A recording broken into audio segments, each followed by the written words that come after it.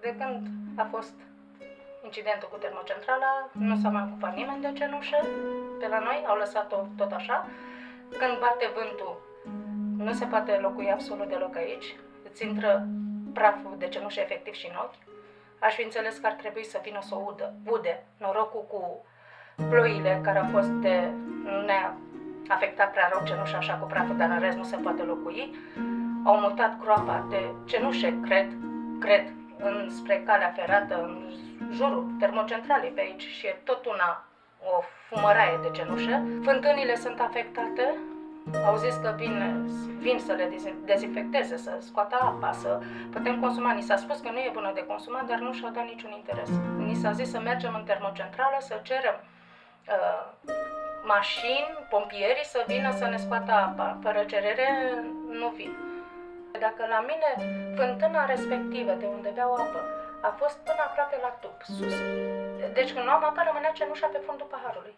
Chiar spuneau că vin cu ceva soluții, nu știu, să dezinfecteze fântânile, că trebuie făcut așa ceva. Chiar dânsii au spus ce trebuie făcut, dar au spus, de făcut nu.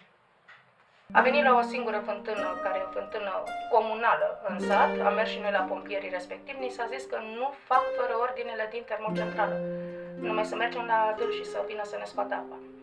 Posibilități de transport, numai să plătim mașini, când îi găsim, când nu-i găsim. Poate nu ne permitem să plătim mașini, să mergem după dânsii. Cum am zis, avem copii mici, îi ținem în focarul respectiv, în cenușa respectivă. Din termocentrală nu s-a mai văzut absolut nimeni, nu mai trec pe la noi.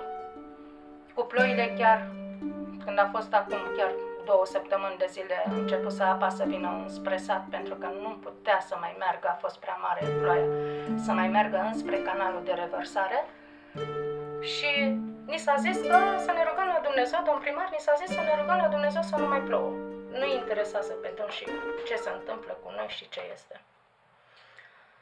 Asta e o viață de chin. În casă avem praf peste tot de cenușă, din solarele care au fost afectate, au scos-o, au lăsat-o chiar aici, nici cel puțin pe asta care au scos-o acum n-au venit cu mașini din termosocare.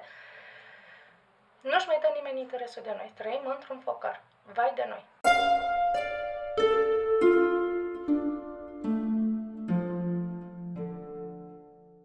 Mi-au adus pământ după calea ferată cu pietraie de calea ferată și cu nisip. Ăsta a fost pământul fertil în grădina care o am. Păi eu aveam grădină, vă rog să mă credeți, vindeam din grădina respectivă și acum n-am nimic în grădină. Și spune cu ce ne afectează, că e bună cenușă, așa ni s-a spus. Să zicem mersi că ne-a venit cenușă în grădină, că e bună pentru agricultură. Și amendații! Dacă îmi dați voie să vă spun, da? Deci eu am o listă cu cei care au fost despăgubiți, celor care le-a scos gura și cenușa din casă. Ce am înțeles de la complexul energetic este că astea s-au făcut niște lucrări cu încredințare directă. După aceea s-a făcut o licitație care s-a contestat. De asta s-a tergiversat. Da. Ce am negru pe alb de la ei este aceea că, într-un final, toată lumea va fi despăgubită și va fi curățată de acest zgură și cenușă. Nu, că dânsul a zis așa, în aprilie veți putea însemânța teren. Grâul s-a dus.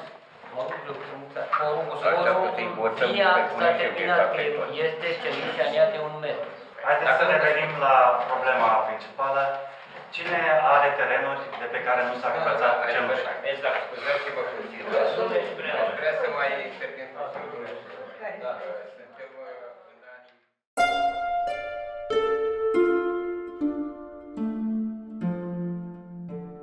Dar chiar era aerul curat.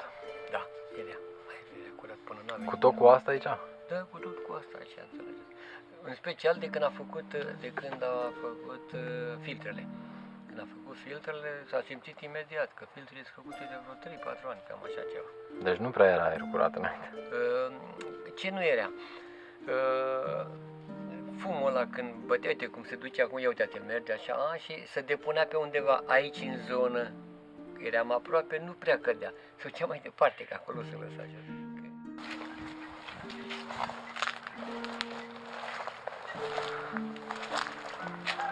Aici a fost semănat grâu. Acolo, pe partea aia, a fost gar până acolo jos. Au venit, l-au rupt, l-au terminat. Via, uitați-vă cât a ajuns în cenușa peste iantele. Acolo are cam 1 metru. Cenușa. Mai jos are mai mult. Uitați cum s-a uscat, nucul, mărul, vișii, tot pe aceea, datorită cenușei s-a uscat, dar ca și via, uitați-vă, via e păcat de atât. Acum, nici că vine să scoată cenușa.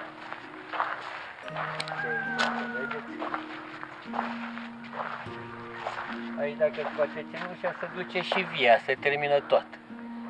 Și deci pusă din nou la primăvară, dacă ei scot cenușa sau la toamnă, durează încă vreo 4 ani de zile până intră pe rod. Iar domnii, văzurăți că nu au venit niciunul cel puțin să dea o explicație. Că acel director care eu l-așteptam, că de asta am și venit ca să stau de vorbă cu dumnealor, pentru să răspundă la ceea ce au promis în decembrie, când am venit atunci, după nenorocire, înțelegeți? Exact, înainte de Crăciun. După aia, după Crăciun, asta a fost. Ce să facem?